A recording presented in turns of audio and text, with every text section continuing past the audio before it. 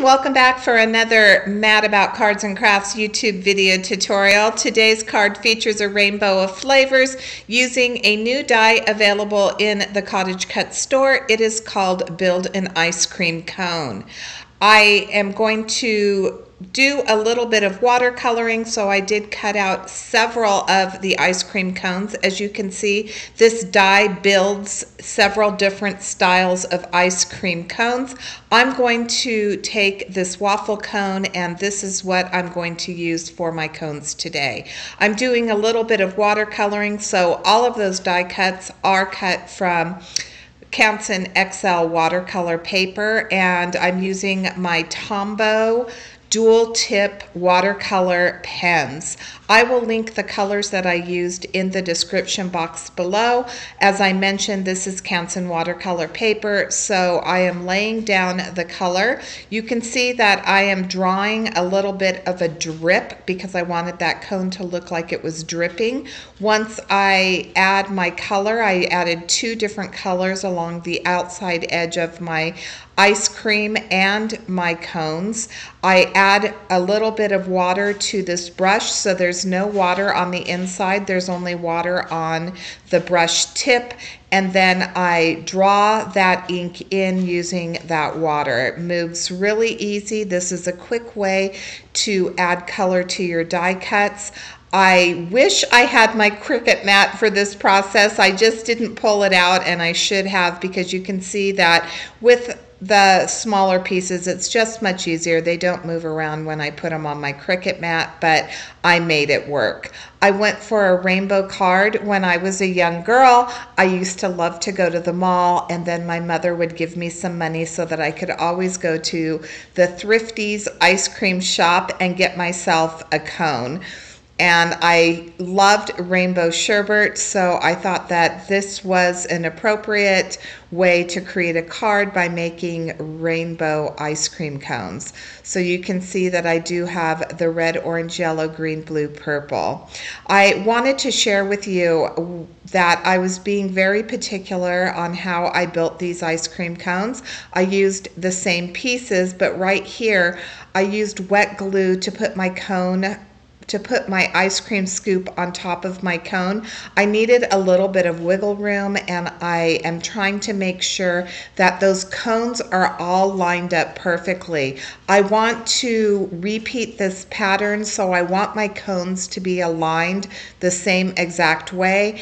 Adding them on top of each other and just measuring and making sure that everything is aligned assured me that everything was going to be very uniform on the card.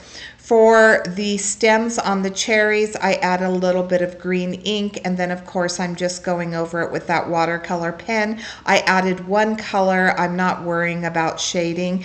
I will create the cherries the same way that I did my ice cream cone and my ice cream scoops. I add the color along the outside edge, and then I just draw that color in so that I have a highlight in the middle. This set does come with cherries and strawberries, so those little leaves up top that you see, those are for the strawberries that I could have used in replacement of the cherries.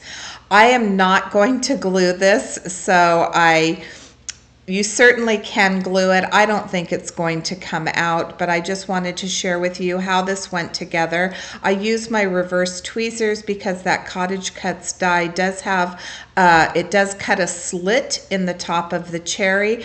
I insert my stem, and then the ice cream scoop also has that little slit, so I have added some foam tape to the back of my ice cream, but I made sure not to press it down too tight so that I could slip those little cherries inside my cones.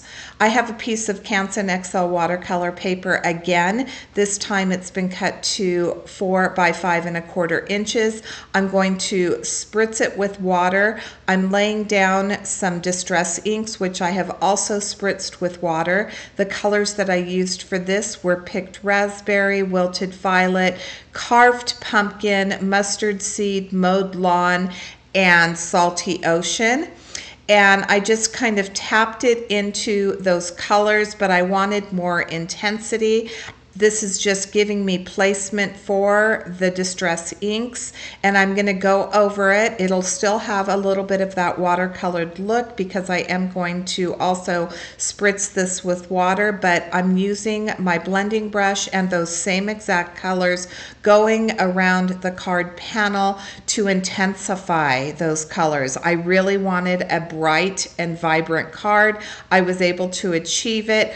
I was worried about muddying up my panel if I laid down more color. If I had colors that were 100% complementary, I may have let this panel dry and then went back in over the top with the wet ink. But because I had colors that would muddy together, I chose just to add that intense color over the top using my blending brush. This card is going to be 4 1/4 by 5 1/2 inches, so I will bring in a black top folding card base that has been cut to that size. I wanted that little pop. I think that these vibrant colors are going to pop on that black, and so I chose to add a black card base. I like to have a little bit of an edge going around my cards. I think it adds so much. So here's where I'm adding the water over the top to get those inks reacting, and then I'm using a dry cloth to make sure that I can lift up some of that ink so that I have that blotchiness on this panel. I'm going to use my wet glue again, and I'm going to add this panel over the top, and then we're going to start placing our ice cream cones. I like to start by aligning everything. I am not a measurer.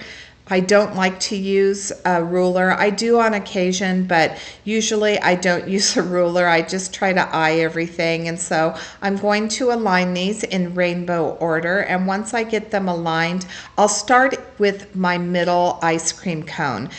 Using the middle ice cream cone as a starting point really helps me to build my ice creams and align them on the left and the right side, so from the edges.